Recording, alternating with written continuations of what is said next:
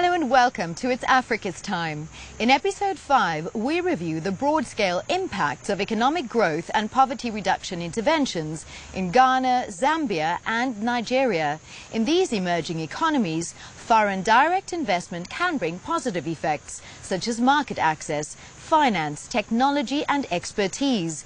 But in order to be a force for sustainable social change, these investments must involve responsible business strategies, which improve skills and build local capacity as well.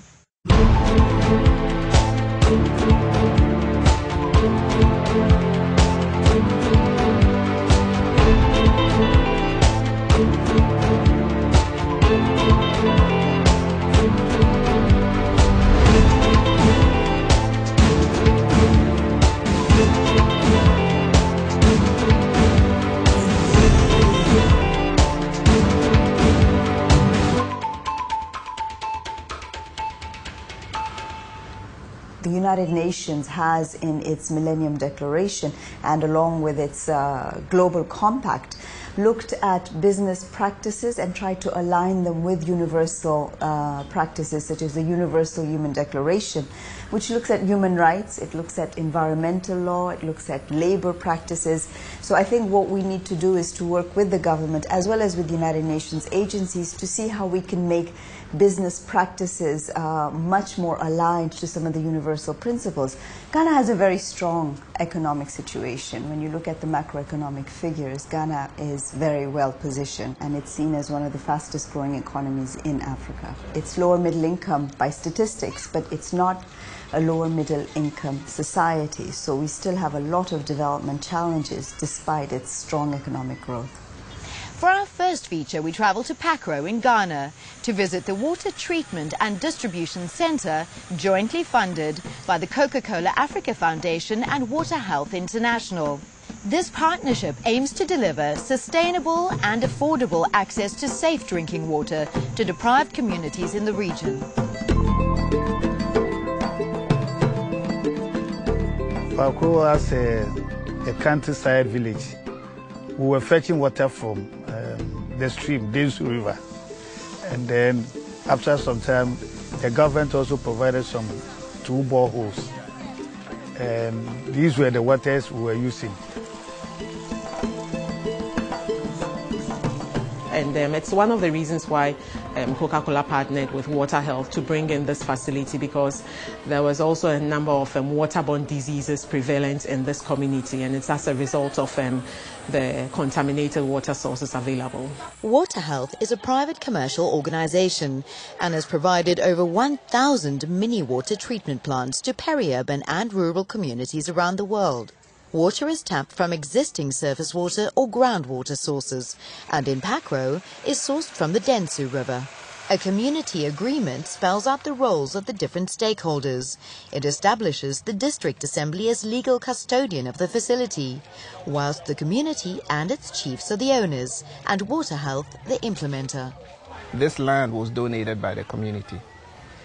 In addition to that, in Ghana there's a community water and sanitation agency. We consult with them and work very closely with them to determine which communities we go into.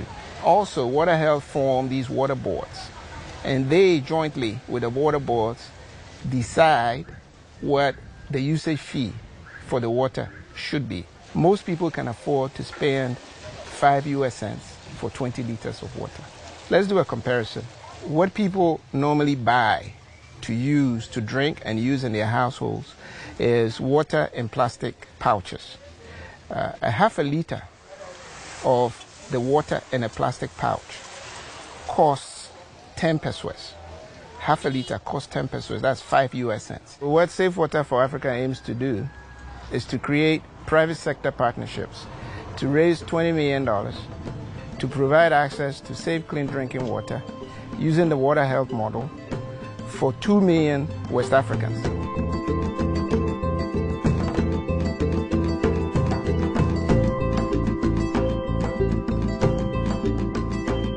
It means saving costs. It means improve health and, for that matter, improve productivity and improve household income, especially in the Pakro area where certain waterborne diseases have been identified. It is women and children, when there's no water, they are the people who suffer most. They spend a lot of their time, especially in the dry season, going out fetching for water. Sometimes they even go and have to sleep overnight, digging river courses in order to get water. Children are not able to go to school, or even if they go to school, you see them dozing because they have to rise up early in the morning and go and fetch water. We have a distribution system into about 5 schools in the community, and what we do is that we just mount polytanks at the various schools and then pump treated water to the schools. As we have the water in the school, their enrollment has increased. Coming to the health of the children, we can see that there are no more complaining about sickness.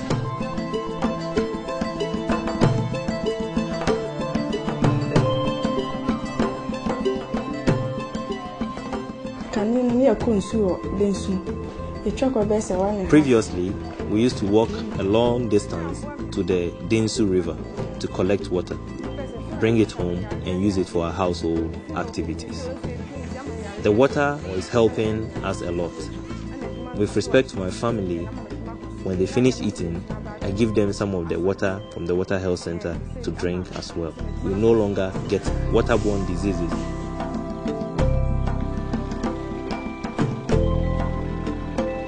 It has reduced diseases such as diarrhea, blue ulcer, typhoid fever, more enteric fever, and then kidney worm has been reduced, and even cholera. We've not recorded any cholera case ever since the water came to existence. So these days we don't have cases of school children coming here with diarrhea cases on and off because of the access to clean water. Those who don't have money to go and buy the water they've been selling, they now have access to clean water, which is for free.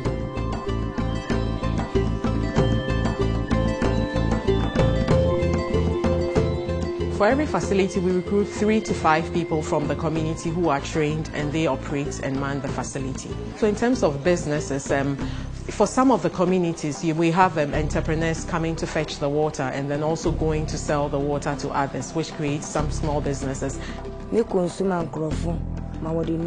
fetch water for people and send to their houses for them to use for their household activities. With the Water Health Center, I am able to go quickly, fetch water and send to my clients because it is closer to me. I fetch more water for people. By that, I am making more money for myself. That the water situation in Ghana is remarkably improving. We are actually getting nearer to safe water for all as per the MDG section 7C. Government is putting in all efforts to ensure that we get to that mark. The Safe Water for Africa's objective is to supplement or complement the work that our governments do to address the challenges they face in water, sanitation, hygiene, education.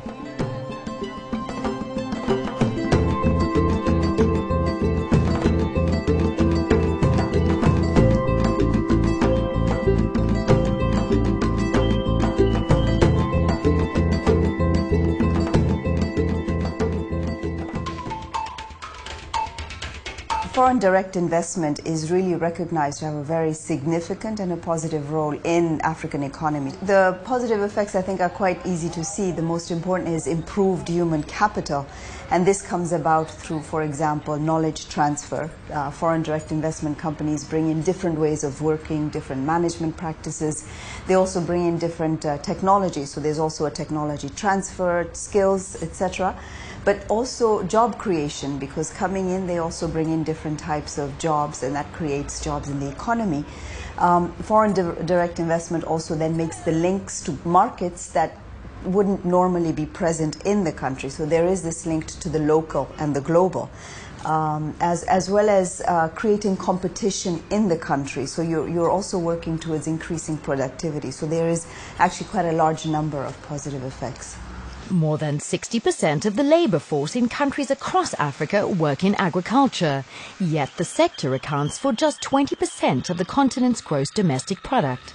We're here in Zambia to see how agrofinance solutions can help small, medium and commercial farmers to secure the inputs they need for growing and multiplying their crops. We'll also learn how in the long run these solutions can increase agricultural gross product and help to enhance food security on a national level.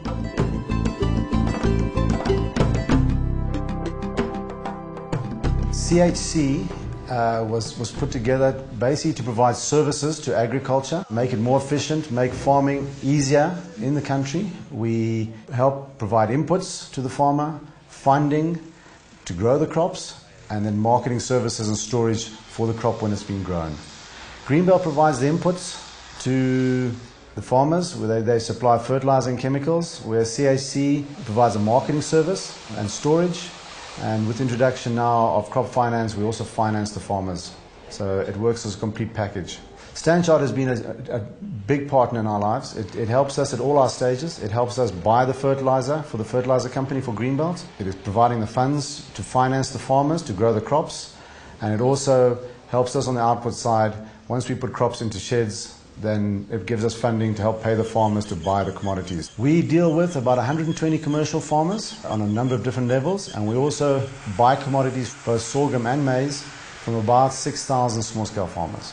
In promoting agricultural development, Standard Chartered provides two complementary financing solutions. One is the Finance Against Warehouse Receipts program, which facilitates the procurement of barley, maize, wheat or soybeans from Zambian farmers. CHC is a key client of this Standard Chartered program. The organization purchases commodities from the farmers and deposits them into a warehouse, overseen by a qualified collateral manager. The collateral manager then issues a warehouse receipt, upon which the bank will finance CHC at 80% of the value of the purchased commodity.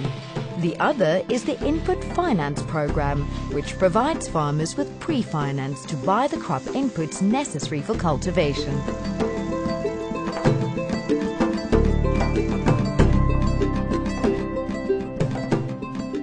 Finance Against Warehouse Receipts is a program that involves the use of secured commodity as collateral for the loan. Rather than asking the client to provide us with the physical security, for example, all we rely on from the bank's perspective is the collateral itself that we're funding. We take security on the growing crops and the produce that comes thereof.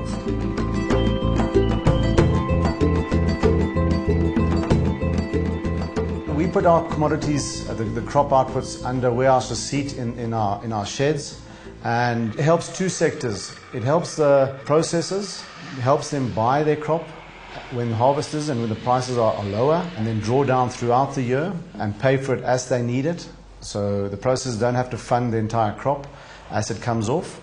And for the farmers who don't want to sell their crop, again, prices are a bit low at harvest.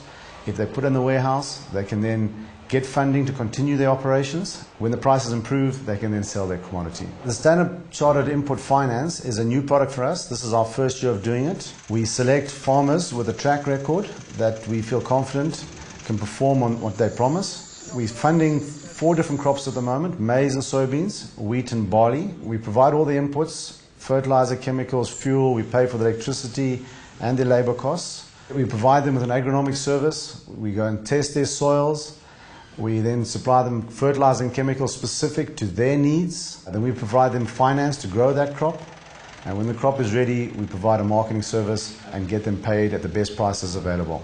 This hopefully increases the farmer's ability to grow more crops, so it makes Zambia produce more. This year we've done about 20 farmers to the value of about $5 million. We're hoping that this business will grow over the next 3 years to about a $30 million business.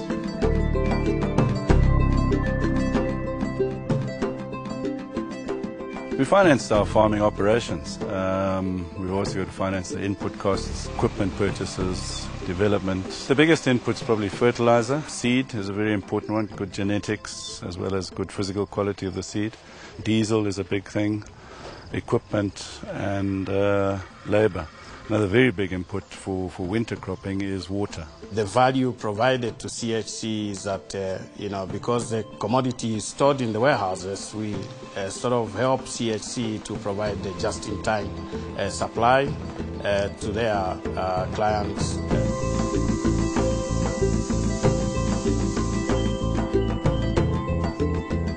I have 16 family members that I use in the farm. And my farm is about 200 hectares. The money that I receive from my crop, I use it in developing my land. I want to sink a borehole so that the water problem comes to an end. I need water for my cattle during dry season to walk long distances. I'm able to pay my workers at the right time because of getting paid early. And I use the same money to take my children to school. And I am able to run my business very smoothly.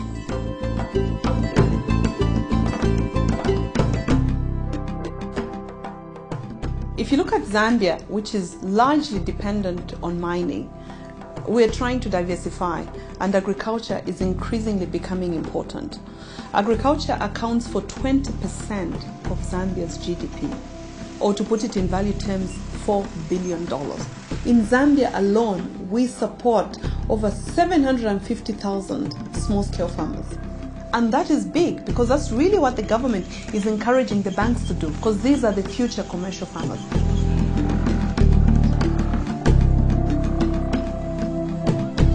We believe that we're making farming far more profitable through our small scale and commercial. The government doesn't need to subsidize agriculture as much as it does.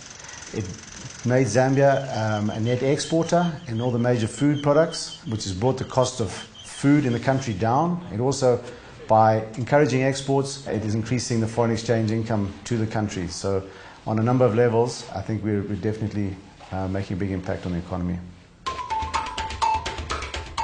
Government should actually create an enabling environment for good practices in foreign direct investment, and this includes, for example, an enabling environment. I mean transparency. You have to have predictability, procedures, administrative procedures, rules and regulations on, for example, property ownership, on taxation systems, on procurement rules. So I think that's where government's role really is to have that transparency and that predictability, so that foreign companies do feel confident in investing and coming into another country. Nigeria is the leading economy of West Africa. It accounts for 10% of the region's GDP and is on its way to becoming one of the 30 biggest economies of the world. Its lack of transport infrastructure, however, poses a major obstacle to Nigeria's optimum business development. The Danish-based Maersk Group have been investing in West Africa for over 60 years. And in 2006, a division of Maersk called APM Terminals took over the port of Apapa in Lagos, Nigeria. Subsequent infrastructural investments of more than $300 million enabled improvements on a massive scale, and these upgrades facilitated the introduction of the WAFMAX vessels. Today we visit the port of Apapa to find out more about these vessels and their social, economic and environmental impacts.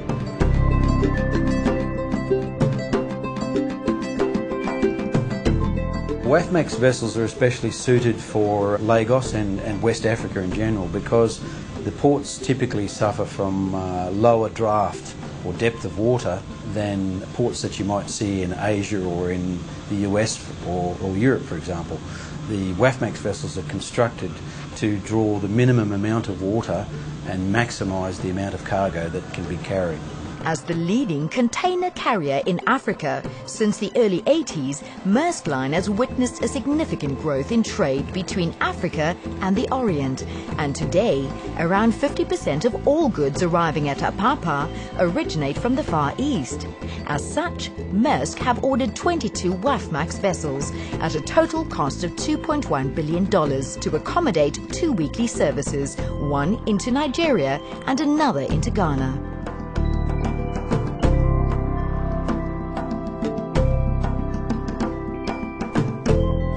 First of all, the WAFMAX vessels are much larger than any vessels that have previously called West Africa.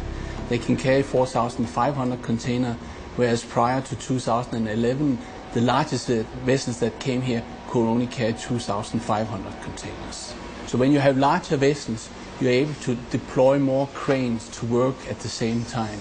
That in turn increases the productivity, it improves the vessel turnaround time, and once you have no congestion, you are able to offer on-time delivery with a certain level of certainty. The difficulty in running a shipping service is not so much to sail the vessels from one port to another port. The key is actually to secure berths on arrival. Once you can do that, then you can offer a fixed service. When you have that, then the importers can adjust and optimize their supply chain around that. In the past, most of our importers have been carrying buffer stocks of up to 2 months because of unreliability, not so much in terms of when the vessel will arrive, but in terms of when it will actually berth. Unlike other ships carrying such large volumes, the WAFMAX vessels are significantly more self-sufficient. They are equipped with cranes designed to load and discharge in any West African terminal, and are also fixed with bow and stern thrusters, which allow them to berth without relying on local tugs, which are often unavailable. The WAFMAX vessels is but one small piece in a larger puzzle. There's a lot of things that have to come together in order to truly optimize the supply chain and for Nigeria to realize its full potential. The WAFMAX vessels will ensure that it becomes more economically viable to transport goods to and from Nigeria. What that means in practice is that Nigerian goods are going to become more competitive overseas. What it also means is that the cost of imported goods on the shelf in the supermarket will go down. We have had independent economists in Copenhagen estimate and quantify the value in net incremental trade to Nigeria from the WAFMAX vessels, and it's been quantified as $760 million in 2013. On a global level, container shipping is the most environmentally friendly way of transporting goods, but these logistics still have a significant carbon footprint. In addition, sulfur dioxide emissions contained in shipping fuel exhausts pollute clean air and impact on the health of the people who live in cities around the ports. The reduced turnaround time of WAFMAX vessels have enabled a 20% decrease in sulfur dioxide emissions per container. Further, the CO2 footprint of these vessels is 30% less than the industry average.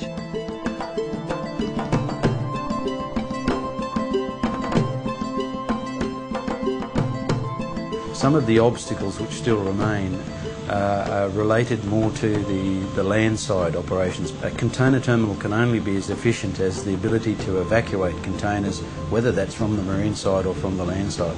At the moment, the condition of the roads, the infrastructure generally, and the availability of sufficient trucks and warehousing solutions for importers are not where they need to be.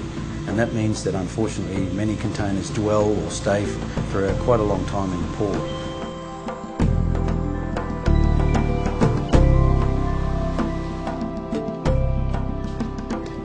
And trade on its own drives economic growth.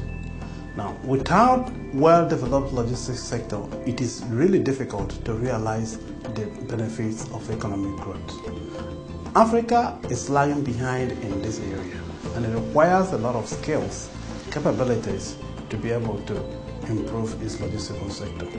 We believe very strongly that the supply chain of today will be more beneficial to the country if we improve our collaboration, develop our infrastructure, our facilities, and be in a position to actually take part in global supply chain of other products that find their way into the country.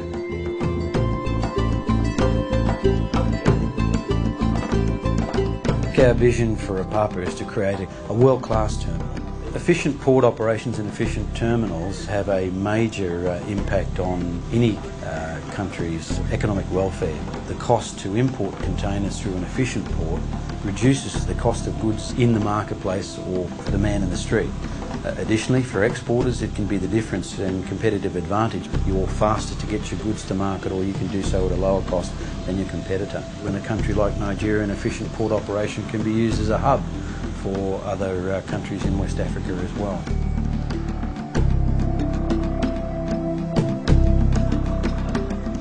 think it's fair to say that international trade depends on two things: competitive ports and an efficient supply chain.